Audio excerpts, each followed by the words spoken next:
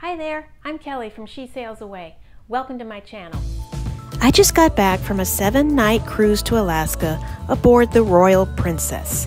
This was a family cruise and it was our first time trying out Princess Cruise Lines. Today I'm going to give you an honest review of the Royal Princess. We're going to take a look at the food, activities offered, the shows, the ship itself, and the whole cruising experience aboard the Royal Princess. So, let's get started.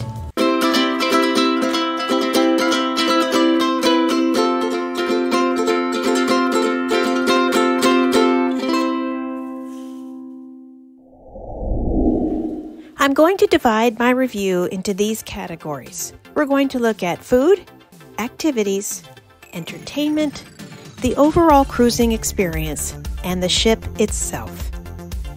Let's start with the ship itself. The Royal Princess first sailed in 2013. It was refurbished in 2018. It is over 142,000 tons. It is 217 feet high and over 1,000 feet long. It can hold 3,560 guests, 1,346 crew. There are 1,780 cabins and 19 decks. As I mentioned, this was my first time on any princess ship. When I boarded the Royal Princess, the words that kept coming to mind were beautiful, elegant, classic, gorgeous.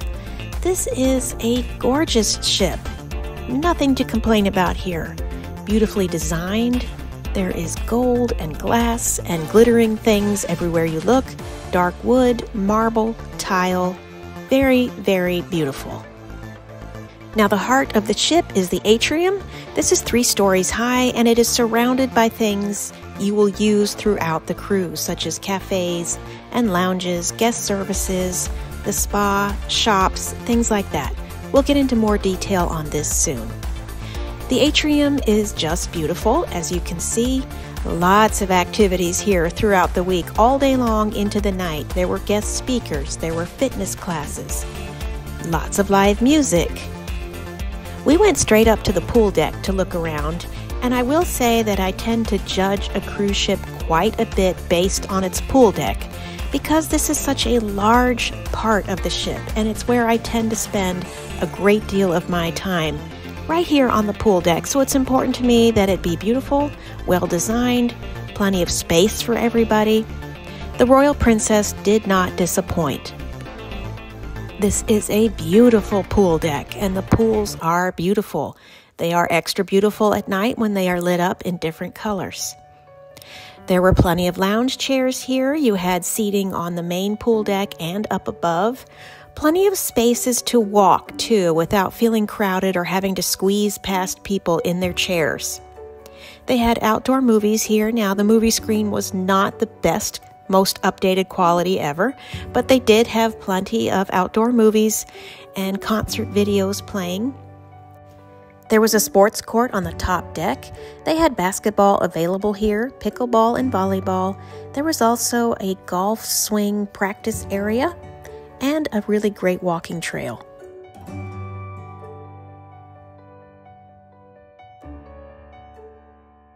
There is also plenty of eating available around the pool deck. They had pizza, they had a hamburger bar, they had complimentary ice cream.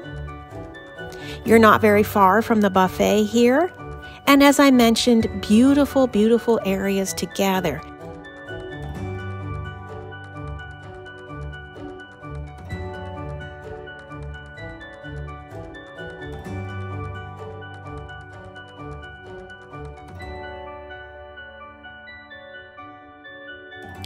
As far as our accommodations, I was traveling with family, so we had 2 cabins, an interior cabin,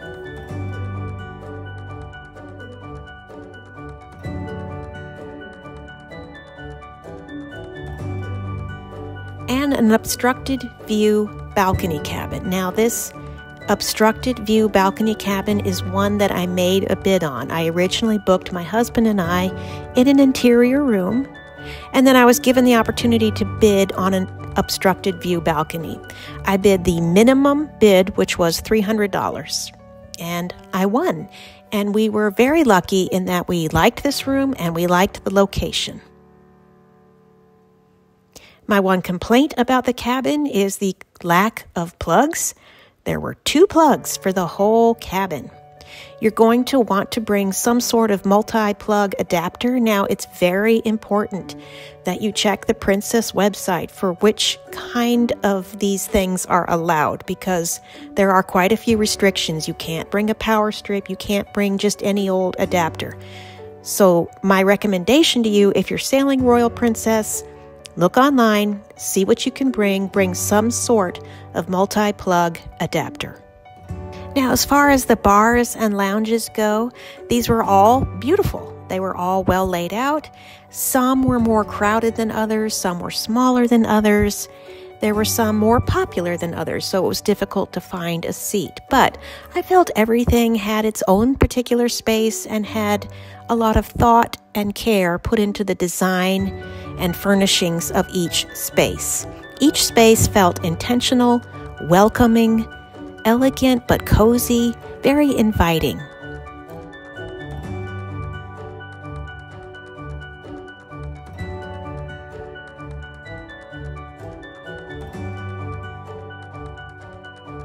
The Royal Princess has a handful of shops aboard.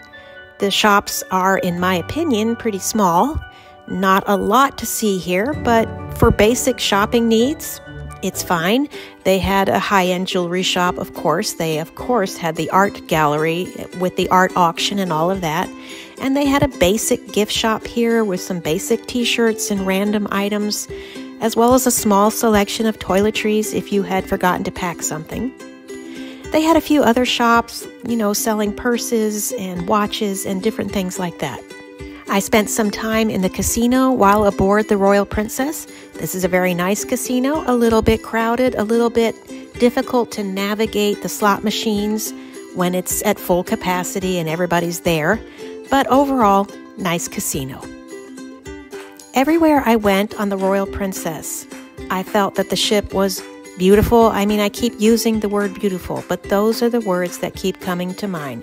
Beautiful, gorgeous, classy, elegant. I felt the ship was well designed, well cared for, well maintained. It feels modern, updated, classy, luxurious. Now, having said that, I did have an issue with navigating the ship, and so did a couple of people within my family group. Overall, I felt that the ship was just a little confusing to get around. They had maps, huge interactive maps at every elevator bank. And I would look at these maps quite a bit. I would study the deck plans. Just the same, I constantly found myself trying to remember where things were, which way I was pointed. And one thing we found is that we kept running into dead ends. We would just walk somewhere we thought we were going somewhere specific, and we would come to a dead end, or we would come to an elevator that was only for staff. It was just a little confusing to find your way around the ship, and that was a noticeable issue for some of us in my family party. Other minor issues with the Royal Princess were the distinct lack of plugs in the cabin. As I mentioned, 2 plugs for the whole cabin. So that's an odd thing, but it goes into my overall rating of the ship. And what I'm giving the Royal Princess for the ship overall is 7 out of 10.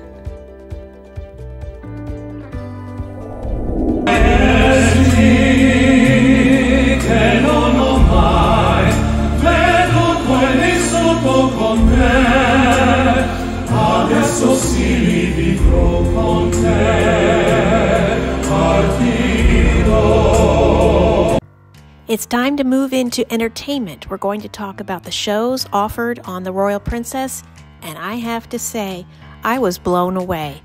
I had low expectations for some reason coming into this cruise, I guess because I've never cruised Princess before. The singing, the acting, the quality of the entertainment here was phenomenal. This rivals the very best shows I've seen anywhere on any cruise ship anytime. The power of love is a curious thing.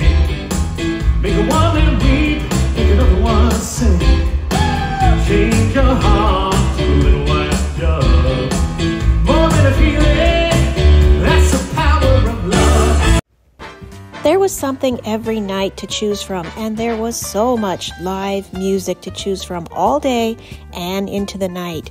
Some of the music options were the Serendipity Duo, the House Band, the Souvenir Duo, the Sandoval Duo, James Band.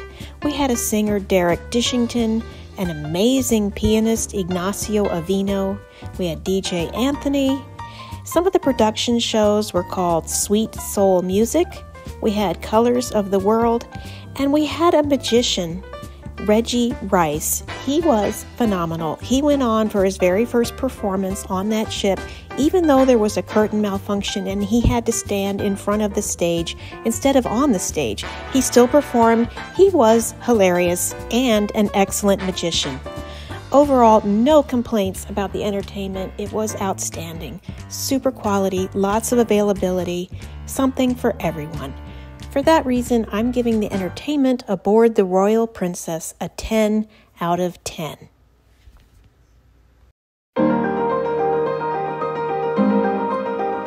Now it's time to move on to the food category. I'm going to walk you through some of the things we ate and all of the different options aboard the Royal Princess. Let's begin with the 3 main dining rooms. There is the Symphony, the Allegro, and the Concerto. We ate in Symphony, and it was a beautiful dining room, as you can see, classic and elegant. The food here was very good. The service was outstanding. We had the most phenomenal wait staff I think I've ever had. They were so attentive, so positive, so professional. They made everything wonderful. There was a great variety of drinks and menu items, but I will say there was very, very little choices here for vegans and very little for vegetarians. Now, there was 1 or 2 choices for vegetarians per meal, but that was it. And if you are a vegan, very, very limited choices here. Putting aside the vegetarian and vegan issues, I felt the food here was fresh. I felt that it had a nice variety of choices. It came promptly, it was hot, and it was very tasty. So let's move on to all of the complimentary dining included with your cruise fare. Let's begin on Deck 5. Right next to the atrium, you're going to find the International Cafe. This is available 24/7. You can get coffee and tea here. For a fee, you can get specialty coffees and teas, and they were delicious. They also have a good selection of sandwiches, pastries, fruit, breakfast items, little snacky type things available 24/7. Also on Deck 5 near the atrium is a place to get gelato. We had the Princess Plus fare, which meant we could have 2 premium desserts a day. So we would go to the gelato place every day, get one of these ridiculous, huge, overblown sundaes and share it. If you didn't have this included in your fare, these sundaes ran $12 to $13 a piece, and the gelato, even a scoop of gelato, was an upcharge. Now up by the pool, they had a grill, Trident Grill, where you could get burgers and dogs and things like that. And right next to that was a place to get casual pizza if you wanted to just grab a slice while you were hanging out by the pool or walking by. Very tasty pizza.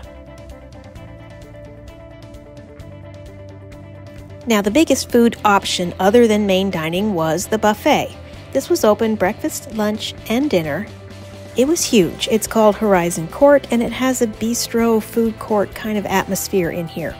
The buffet is divided into sections, and you're going to have to do some wandering to see all of the choices. They have a ramen section, a salad section, a pasta section, all those kinds of things. I will say they had a really nice variety of food here, more so than I've seen on other cruise ships so far. They had some unusual items as well as kind of standard things. The food was fresh, it was hot. It was not the greatest food I ever had in my life, but it was one of the better cruise ship buffets I've had in the last few years.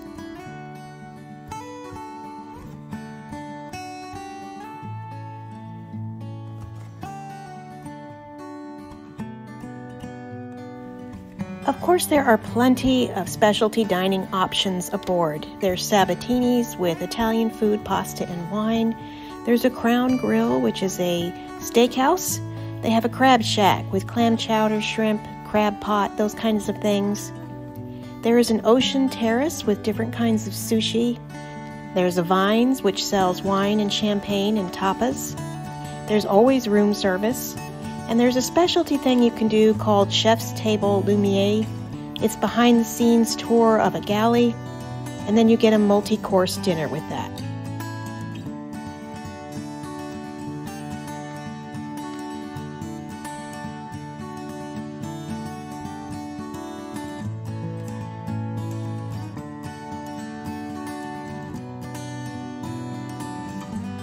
Given all the information I have just shared, I'm going to give the food on the Royal Princess an 8 out of 10. As I said, the buffet was one of the best ones I've had in the last few years.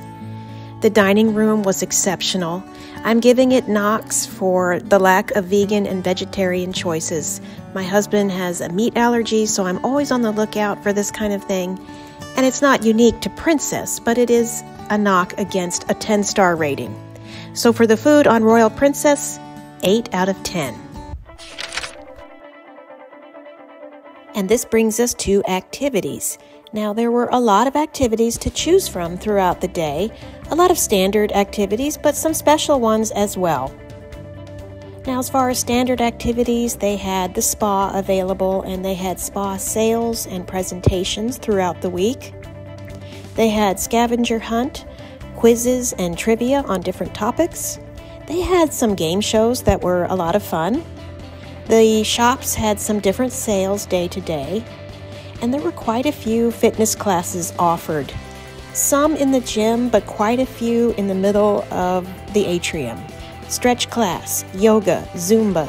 There were dance classes, all kinds of things like that. The sports court had some activities day to day, like a basketball shootout or a hole-in-one golf challenge. There was a solo and singles gathering suggested. It was not hosted, but it was suggested. The photographers were doing formal portraits and casual portraits throughout the week. Princess always has movies under the stars. And a couple of special activities they had for us was they had 2 Iditarod mushers come 2 separate times and give presentations on what it's like to be a musher and what's involved in the Iditarod. And on one of those occasions, the musher brought puppies, and we had puppies in the piazza. And that was very popular and super cute. All in all, with the choices offered, the variety for all ages and all abilities, there were active things, there were non-active things, there were quizzes and sports. I feel like they did a good job offering different things. Now, I will say I used the spa while I was here. I consider the spa an activity. And I used the spa twice on the ship. I had my hair done and I had a massage. And in both cases, I was very disappointed. I have never really had a bad spa experience on a cruise ship before, other than maybe some high-pressure sales. But I was disappointed with both of my experiences here, so that's going to factor into my marks for the activities for the Royal Princess. So for activities, I'm giving the Royal Princess an 8 out of 10.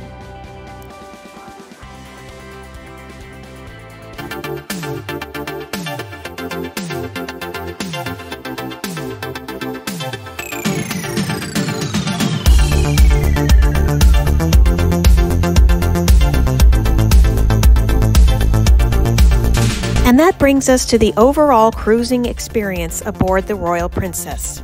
I had a good experience, and the rest of my family enjoyed their cruise as well. Everything went fairly smoothly. Boarding was easy. There were no problems with the app. There were no problems at port. We were on the ship fairly quickly. We left port late. There was a problem with some luggage being delivered. I'm sure that's not their fault. So we left port late. That wasn't a problem. And we had a beautiful sail away with lots of dancing and celebration. Now, I have to stop and talk about the way Princess handled Glacier Bay. This was an Alaskan cruise, so of course part of my overall cruising experience ties into how well I was shown Alaska, how easily Alaska was made available to me. Princess is one of the few cruise lines that has access to Glacier Bay. This was an all-day event for us, and Princess handled it spectacularly. It was treated as a very special day. They canceled all activities for the day so there would be no noise, no distractions. They understood we would spend our day on deck looking at all of the scenery. They brought a park ranger aboard, and he did commentary the entire time we were in Glacier Bay, sharing with us what we were looking at. All of the geology facts, all of the scientific facts, everything you could think of. His commentary was presented loud and clear. No matter where you were on deck, you could hear him. And his commentary made all the difference. We got fairly close to the glaciers, as close as we could, I'm sure. And we stayed there quite a while, and then the captain rotated the boat slowly so we could all have a look at the glacier no matter which side of the ship we were on. They offered hot drinks throughout the day. In the afternoon, they did have a sale on jackets, which was appropriate. A lot of people did buy some jackets. But overall, they just made Glacier Bay wonderful. Now, as far as the rest of the cruise, they did a great job. We were in port when we were supposed to be. We left on time. We did not have any weird, unexpected problems pop up. There was a couple of minor issues with some of the entertainment where shows were canceled, but they were rescheduled as soon as possible. The cruise felt professional, well handled. Communication was well handled. The app worked well. There was an overall welcoming vibe on the whole ship. I found the staff on the whole to be very professional, very on top of their game, very welcoming. I felt there was a great variety of port stops, entertainment, and activities. Disembarkation, there was a snag there. There were too many people leaving in the morning, so there was a hang-up with disembarkation, but it wasn't anything serious, and we were off the ship fairly quick. Princess still offers room service twice a day as far as room cleaning. It is not critical to me to have my room cleaned twice a day, but they do offer it twice a day, and a lot of cruise lines have taken that away. I thought that they tied into the Alaska theme well. They had Alaska-themed merchandise in the shops. They brought the two mushers on board 2 separate times for presentations. They had a special entertainer give a musical version of the history of Alaska.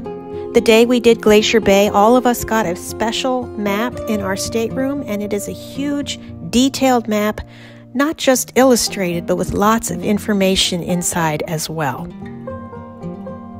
So all in all, I have to give the cruising experience on the Royal Princess a 9 out of 10. I thought they did a great job. I don't have any major complaints, and I would not hesitate to sail with Princess or the Royal Princess again. And let me add that I felt that Princess was an especially good choice for Alaska. Now, I really, really like the Royal Princess. However, I don't necessarily want to spend 2 weeks on the Royal Princess for, say, a transatlantic.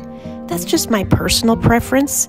I prefer a much larger ship for longer cruises, but for Alaska particularly, this was an excellent choice. Princess knows how to do Alaska, and they did it beautifully.